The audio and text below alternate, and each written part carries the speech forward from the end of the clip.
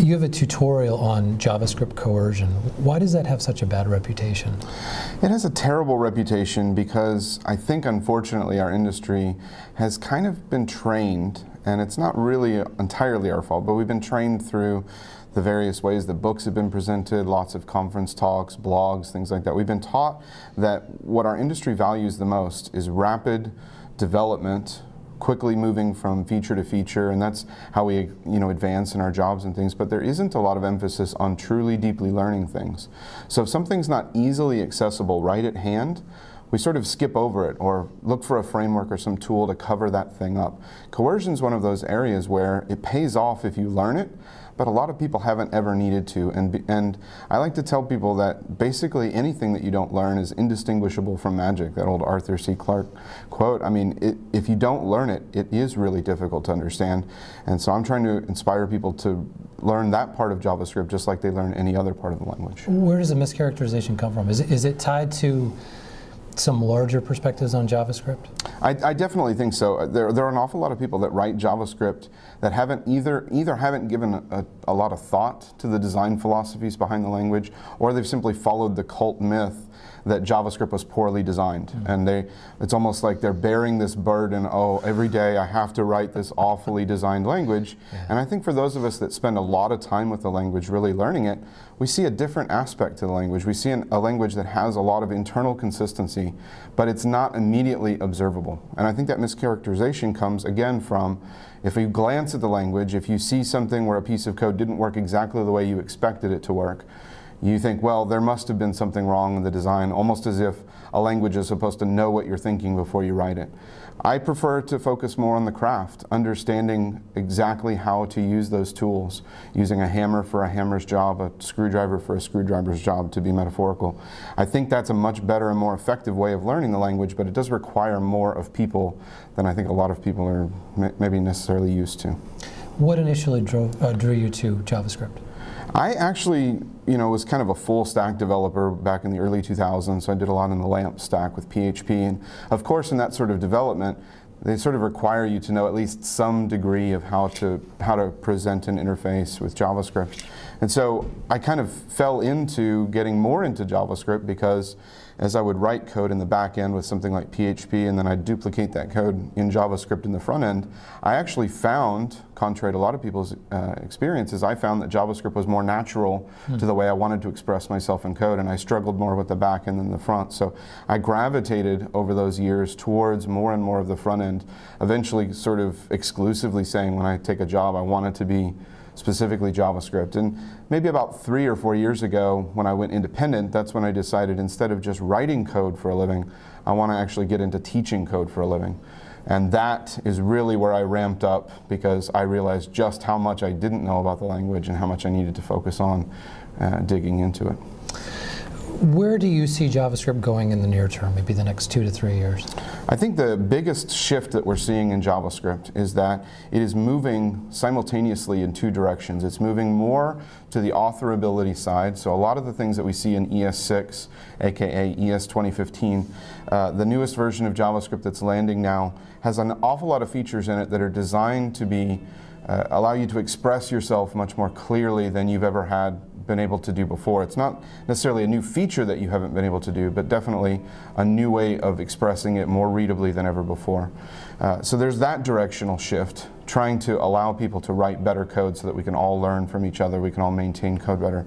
There's another shift to JavaScript, which is being stretched by other uses for the language.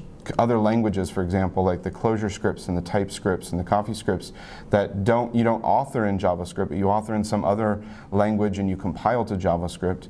JavaScript is being stretched in that way to provide more and more features that can make optimal performance for those transpiled languages. So we see the language kind of being pulled in both directions, and rather than that being a bad thing, I think it's a good thing. I think it's forcing some evolution that maybe wouldn't have happened otherwise.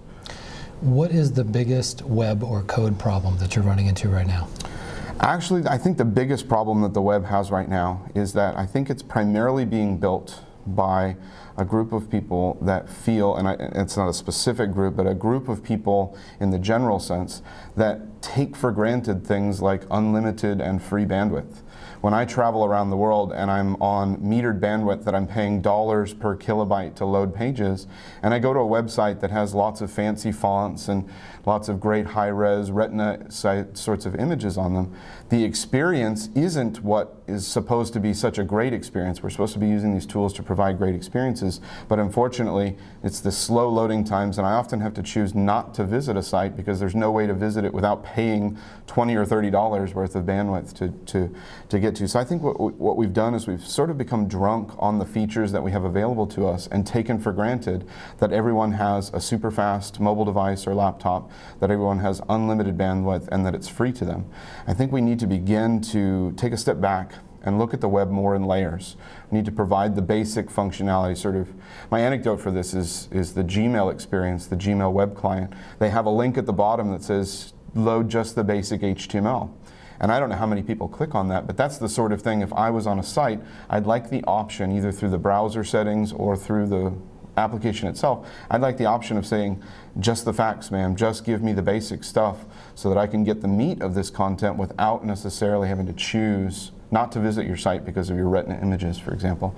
I think that's really important to making this spread. We see companies like Mozilla moving to provide low-cost but still high-powered devices in third world countries and other parts of the world that haven't had the kind of access that we do necessarily like here in the States. And I think that's great, but I think if we don't build the web for those devices, they're still going to be disenfranchised, they're still going to be left out. So we need to rethink how we as crafters build the web to make it more accessible to them. Related to that, what was the issue 5 years ago that you were confronting, and how was that solved, if it was?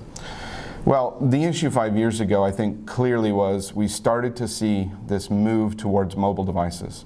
2007 was clearly, the iPhone launched and everybody got excited about this idea that now we have mobile computers. It certainly wasn't the first mobile phone, but it was the first widespread adoption of this mindset. The web needs to move into the mobile space.